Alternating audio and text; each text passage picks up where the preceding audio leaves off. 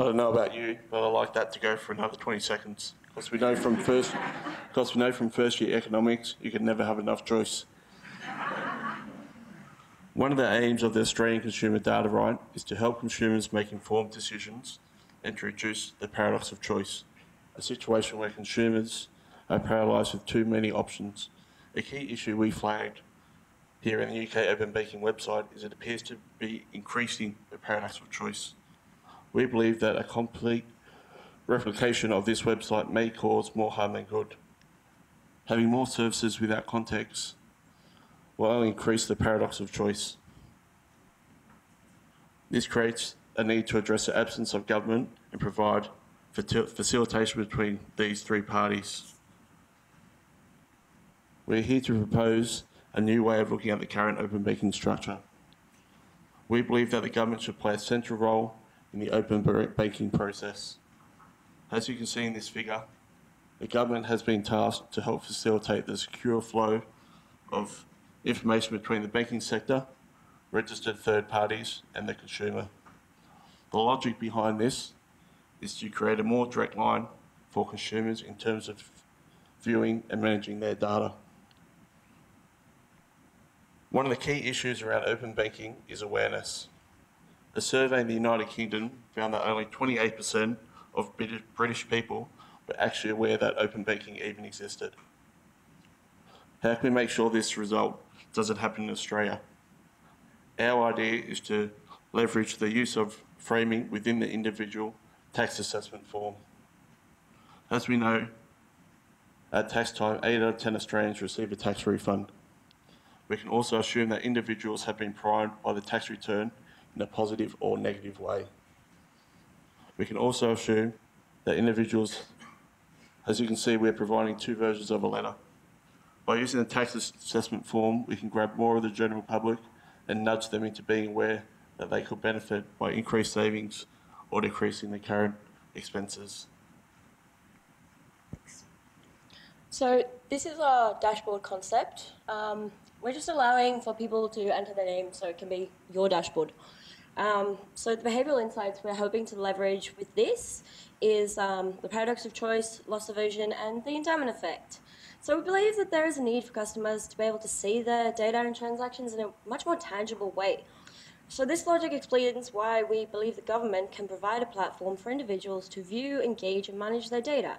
So just a few features. They can have links to view their current data and their history, links to manage their preference or goals, such as preference for frequent flyer points, links to their current data that they're sharing and how long they're sharing it for and who with. So we really want to address the paradox of choice.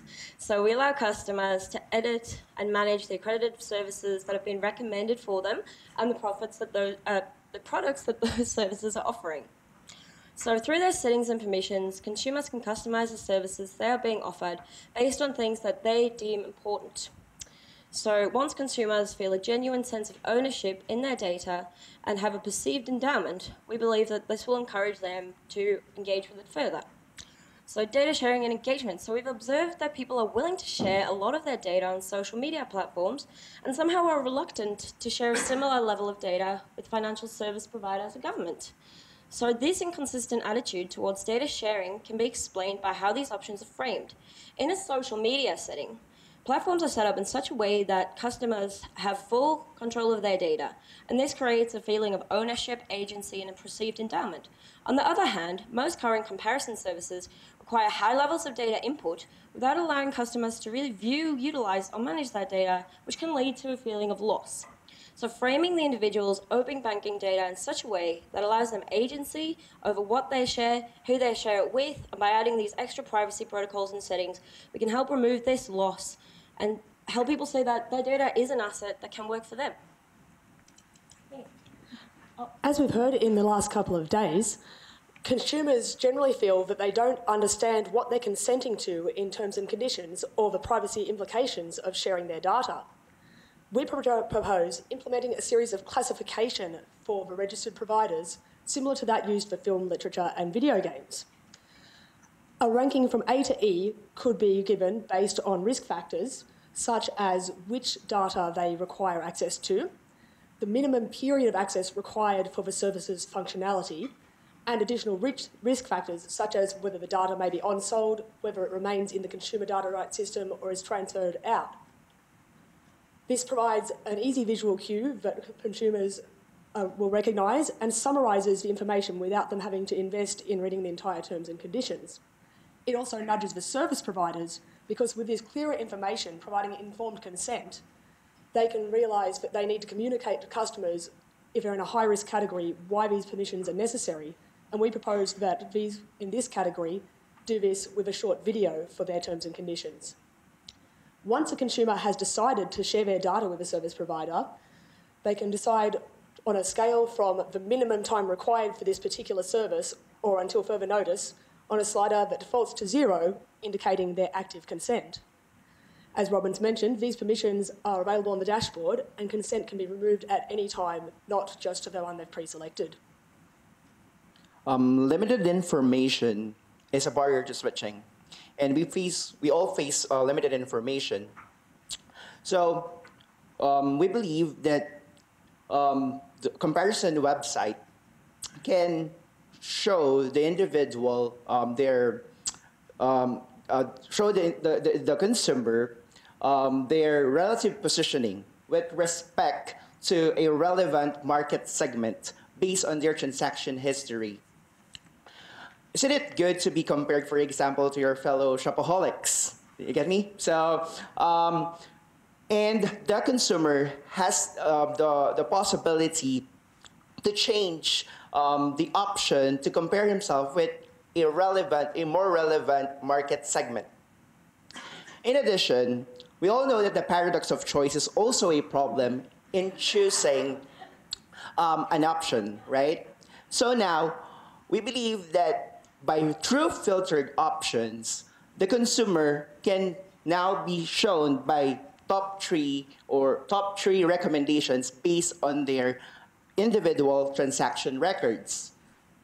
Another problem, we all know that individual account or mentally account for sunk cost, a cost that has been done before a long time ago, So now, how do we solve that problem? Because it overestimates the cost or the switching cost.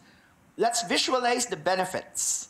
Visualizing the benefits could lead to to focus on the benefits. So we believe that this could be the solution for switching. We think this idea is pretty good. Yeah. Thanks. Thanks, guys. Yep.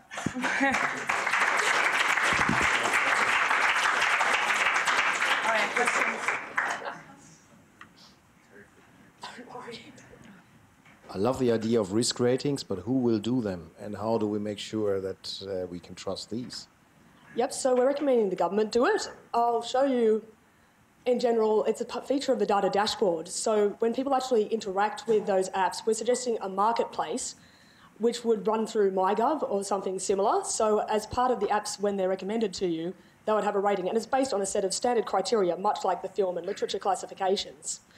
And so the reasons we're suggesting this, because we're also aware that's a significant cost to the government on top of what has been proposed, is a large part of it is that we all saw that 20-second video. It was painful. We need people to have a positive first experience, otherwise there'll be a high rate of attrition. People won't come back.